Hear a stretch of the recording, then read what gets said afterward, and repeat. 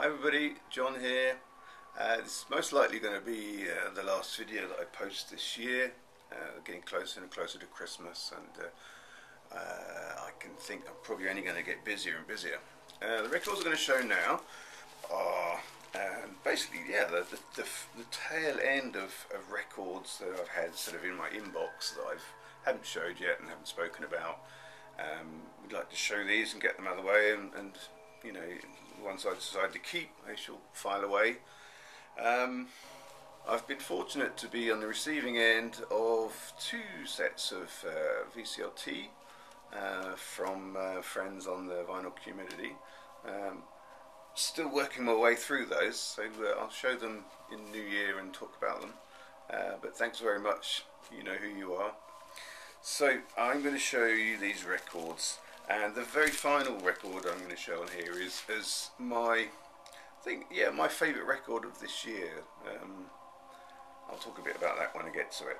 So, first record. This is Fashion. It's their third album. I believe the first two albums they had a particular vocalist, and by the time they got to this stage of their career, they had a new vocalist. They started off as sort of a post-punk band, but they sort of morphed into a new romantic band along the lines of Duran Duran. I remember when I started college and did the foundation class, I hooked up with a couple of guys that were in a band, and they were as much into Duran Duran as I was. And I remember them talking about how there was a band, and this was before the internet, don't forget. There was a band called Fashion that they were aware of that had a really good song that they planned to cover one day, you know, if they get a record deal. And it will, if it's done by, they were basically saying, if it's done by somebody else other than this band, there's a good chance it could, you know, become a good hit. I've often wondered what that track was, what the single was. I don't know if it's off this album or off the earlier two albums, but well, we'll see. I'll have to keep on listening to them. The next record I'm going to show you is this. This is Jumping Jack Flash by Aretha Franklin, produced by Keith Richards, engineered by Steve Lillywhite. It's pretty nasty, pretty awful. It's only a 12-inch. Probably not one I'm going to keep. I don't know. I wouldn't recommend it.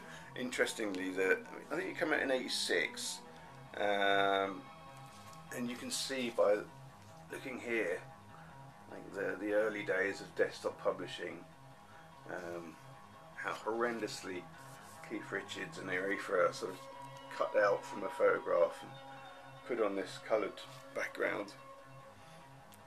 Nasty. It says it all, really. I wouldn't recommend that record. So here, I struck gold here, for me anyway. Duran Duran. Here we've got a Duran Duran picture disc. Picked this up in a charity shop. It's an interview picture disc, limited edition, made in England. Now, there's Simon Le Bon. On the back is Nick Rhodes, the keyboard player, looking very effeminate. An interesting story about Nick Rhodes. He's mentioned quite a few times apparently in Andy Warhol's diaries. Andy Warhol kept a diary, and when Duran Duran were sort of, you know, really big, they used to pop around and see Andy Warhol and hang out in his lair.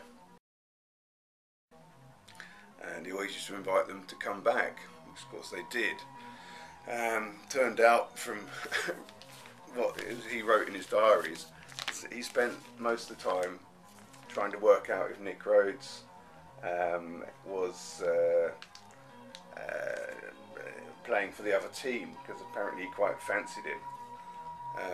All this makeup he's wearing, you could assume there maybe he was, but Nick Rhodes has always been married to sort of, you know, supermodels and things like that. So here I've got a record I picked up for £1 called Missouri, Voodoo Rama. They're a German band. Quite like the look of this record cover. It's an unusual mix. Styles here, quite interesting. I'm a bit undecided about it. I like it, but I'm wondering if other people might like it more than I do. And I picked this up at the same time as I found a bunch of 12-inch singles that come from other countries on the continent. I just assume that they all come together in the same batch to the charity shop. Anyway, yeah, Missouri. I'll do a little needle drop of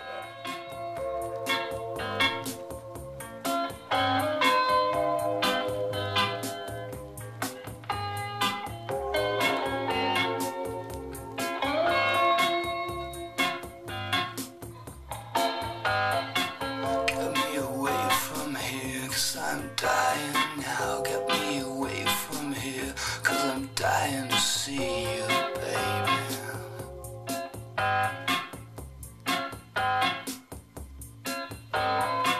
Get me away from here before I drop to the floor. Get me away from here before I drink some more, babe.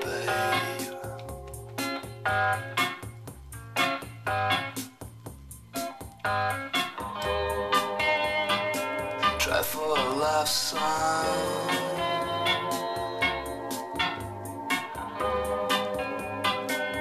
Just another hospital bed.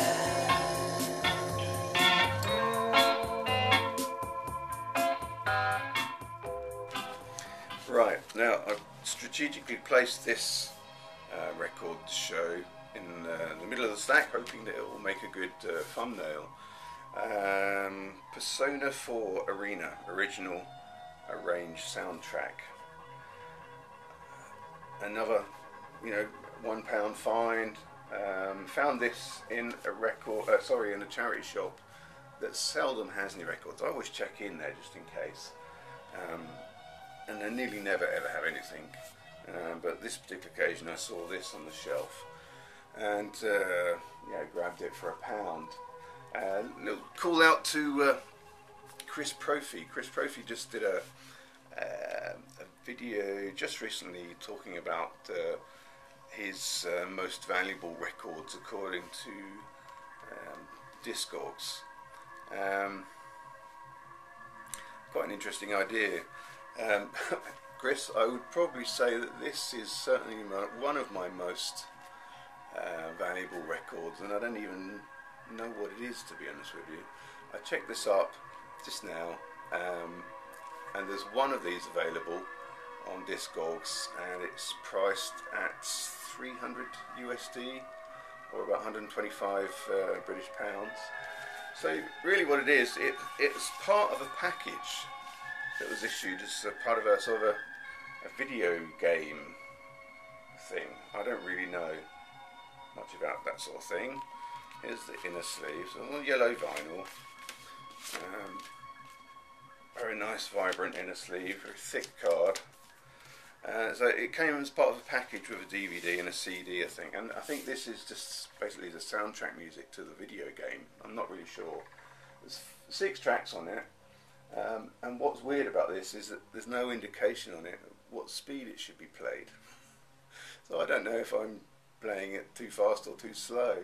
I'll do a needle drop of this as well, just to see how it sounds. Yeah, I mean, it's nothing, nothing I'm going to keep. I'm not really one for selling records or flipping them or anything like that, but we'll see. Might just keep it just for amusement.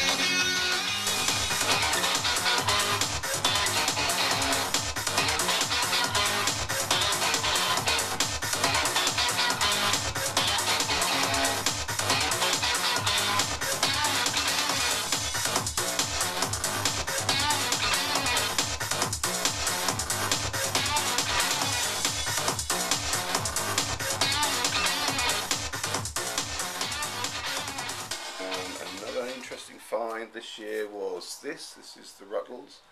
I'd often seen this about and references to it, but I never really understood what it was for, what it is.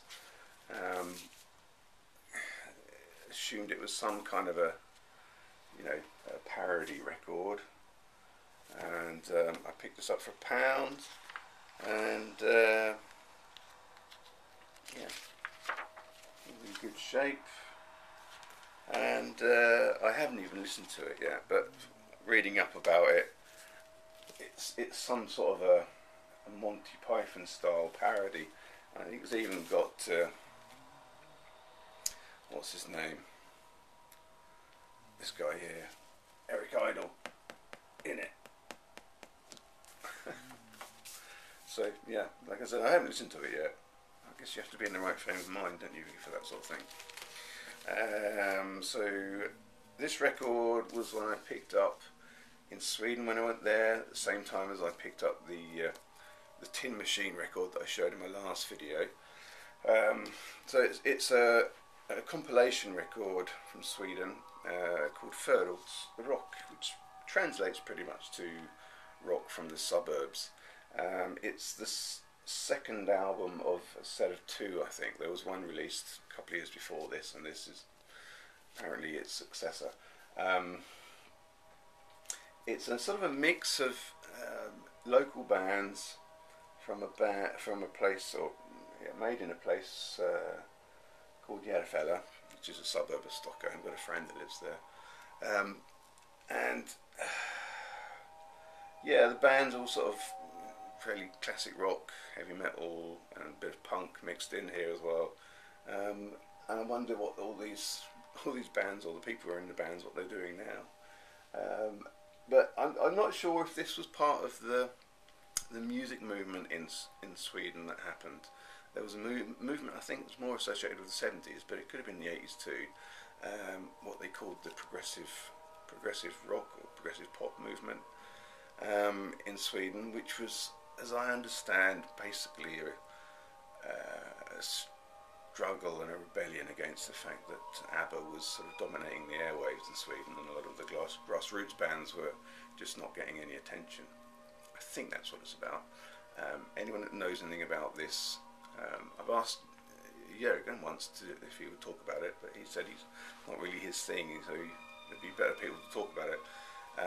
So any other Swedes out there that may know about that, please admit it. There's not an awful lot of information about this record on the internet, so yeah, I'll give you a little flavour of how it sounds.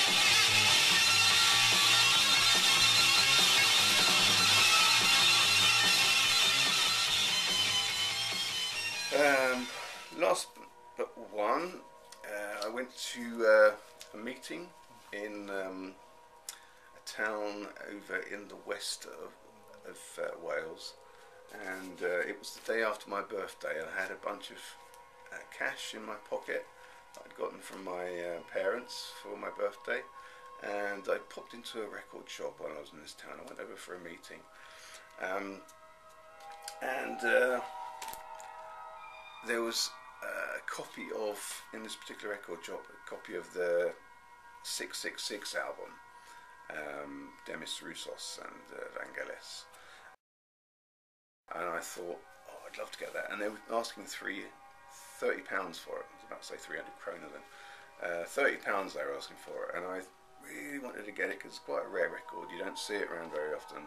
And I thought, well, I could get that. I've got this money in my pocket for birthday. And then there was this one in the sort of the pound box by the door. Why do so many people keep dogs when so few people keep monkeys and almost nobody keeps a pig in the house? Even though the pig is a very clean animal and can be house trained, which is more than can be said for most cats.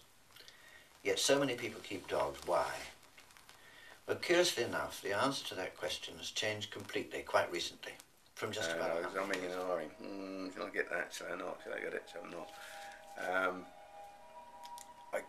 I decided to get this one with the idea that, well, I'm going to come back for another meeting in this particular town very soon. If that 666 album is still there, I'll grab it when I come back. Sadly, it turned out, yeah, I'm not going back to that town anytime soon, so I doubt it's even there still. One of those things that you know, kind of live to regret. Maybe I'll see it again sometime. Right, so the last record I'm going to show now, this is the Lilac Time. This is, for me, my favourite record of the year. Favourite record of getting this year, but also one that's favourite one of being released. I've always been a huge fan of Stephen Duffy and the Lilac Time. Beautiful music, so underappreciated. I wasn't a huge fan of their last album. It was okay. I raved about it at the time, but it didn't really work out as being quite as good as I hoped it would be. This, on the other hand, is really good. I'm going to do, well, I'll try and do a little play out of this. I don't know if it'll work because my experience is newly released music often gets, you know, copyright slammed. But it's a good record. I recommend it.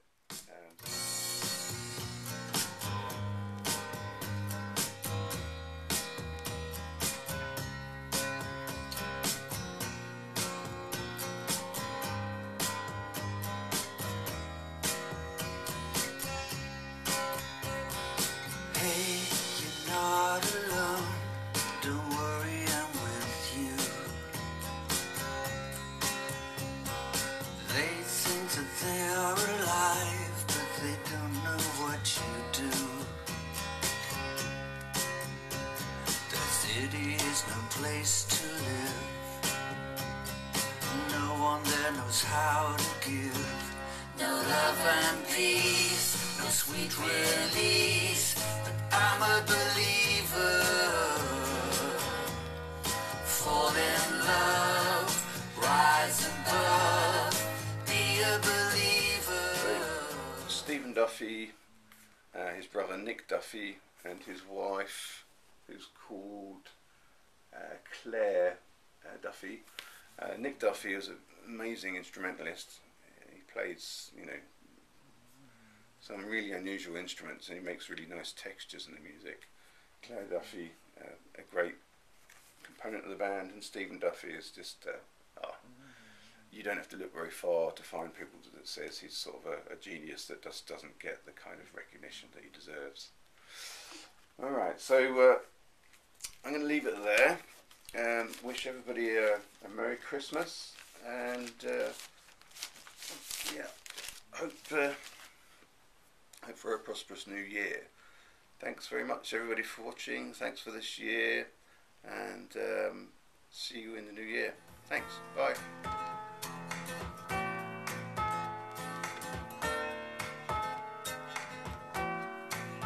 Oh, sometimes it's happy, sometimes it's happy sad. As the old year hits the slipway, Was it all so bad? Oh, but when you're all together, you're still all alone.